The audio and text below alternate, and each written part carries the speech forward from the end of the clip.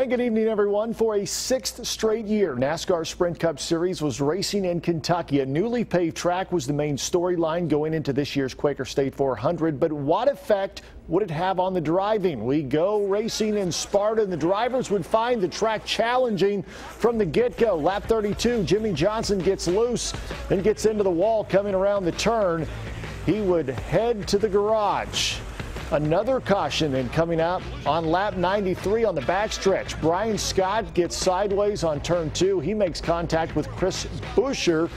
A.J. Allmendinger also involved. Damage there to the front of Buescher's car.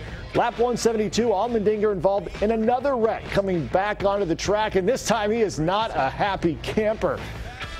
7 laps to go. Matt Kenseth passes Brad Keselowski for the lead, but Kenseth would have to stop for fuel. Keselowski also running low on fuel, elects to stay on the track, gambling on the fuel tank.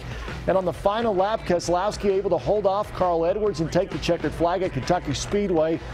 His third win in 6 Cup races at Sparta. He didn't even have enough to burn out. He had to be hauled back to the garage.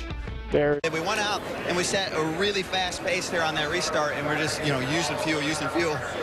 And it became obvious that you're going to have to save fuel at the end. But I've already used so much, so get the Miller Lite Ford in victory lane for number 4 this year. Gosh, that's great.